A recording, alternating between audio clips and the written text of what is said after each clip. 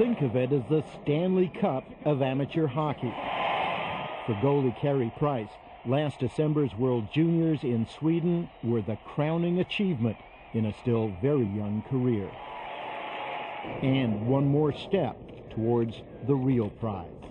My goal is to play in Montreal one day, and I got a long ways to go, and my work's only halfway done. And that's going to be the toughest part. Is I got to regroup and stay focused. I can't just rely on what I've done so far. I got a long ways to go. Ken Dryden knows all about that. They recently retired his number. That's how good he was. At 23, Dryden was given the same chance Carey may now get.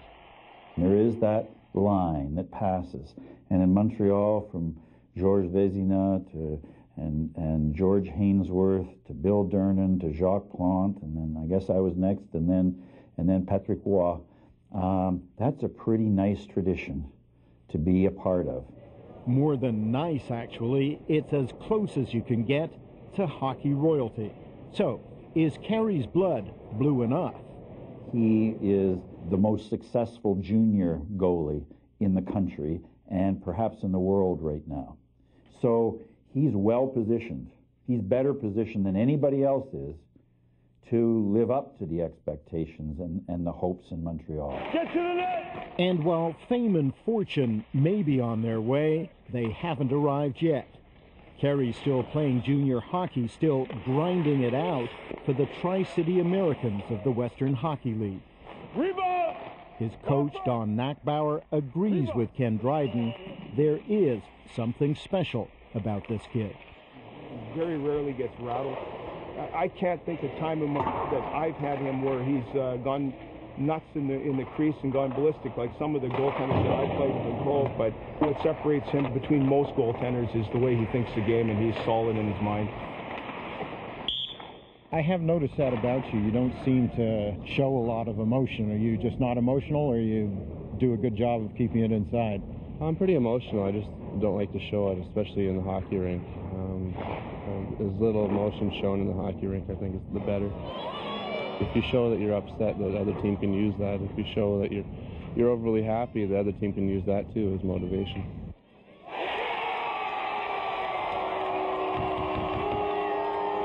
It's one of the great positions of where you're part of a team and you're also doing something fairly individual at times.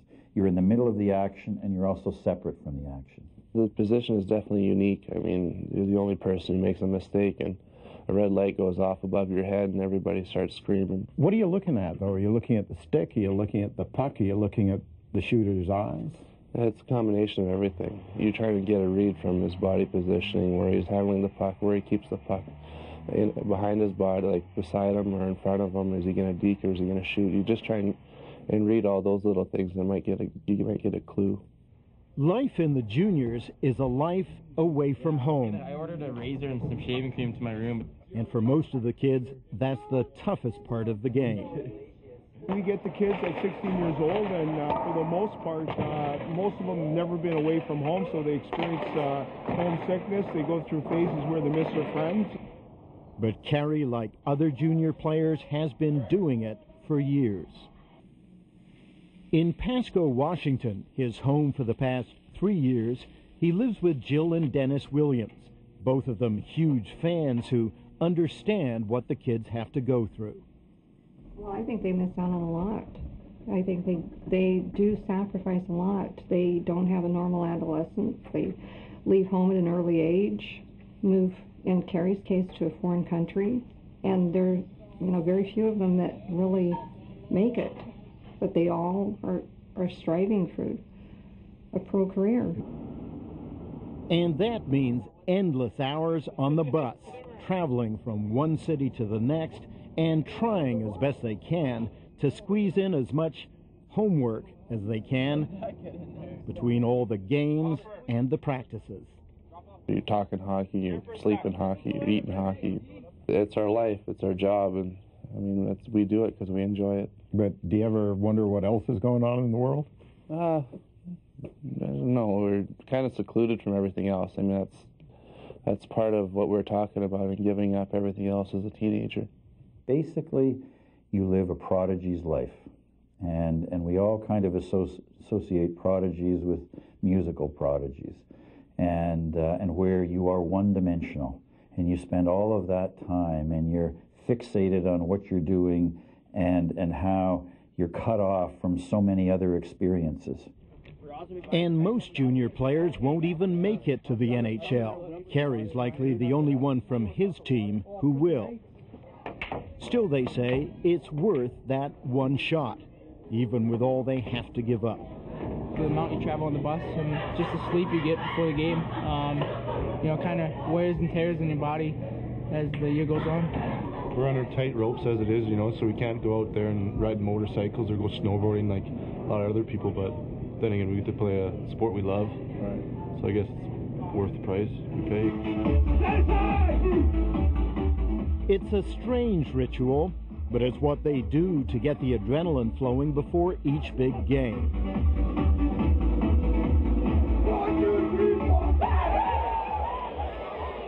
Tonight, it's in Vancouver against the Giants.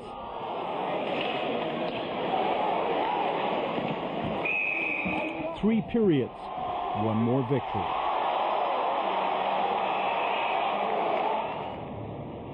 Then back on the bus for the 13-hour ride that'll take them to Kelowna and on to Prince George, a mill town best known by the boys on the bus and, of course, by those who live here for the smell. A busload of folks from Williams Lake also made the trip, Carey's dad among them, to cheer on their local hero. Guys, listen here. But in the locker room in between periods, a clearly displeased Coach Nackbauer tells them they're playing like bums in spite of their one-goal lead. You got to dig deep and you got to find it within yourself to bring it forth now in the third period. Because what we're doing right now is just good enough to get by. All right? It comes from the passion, guys. Find it now. If you want to win the game, it's right there for you. And don't succumb to your legs feeling heavy. That's not good enough, guys. You don't become a pro by selling yourself on that. Find a way. That's what we've been doing all along. Find a way. Okay? Carey takes it to heart because for Carey, winning, which is what they did tonight, is everything. That's why I play. I have a play to win written on the back of my blocker. I'm extremely competitive. I don't like losing. If you like losing, it's time to retire. A future NHL star? Perhaps.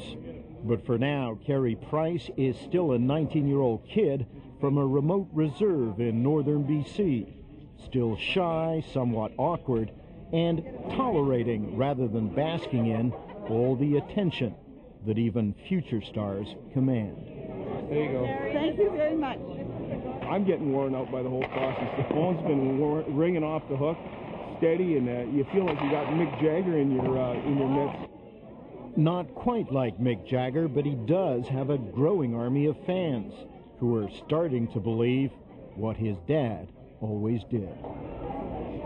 This is a guy that I'm going to rely on for the rest of my career. I mean, he's my backbone. He helps me out a lot through everything. Everything I've learned from him. And I can't thank him enough, not just for the commitment he's given me, but all the lessons he's taught me. By the way, Carey Price has won more games this season than any goalie with the Tri-City Americans in the past 10 years.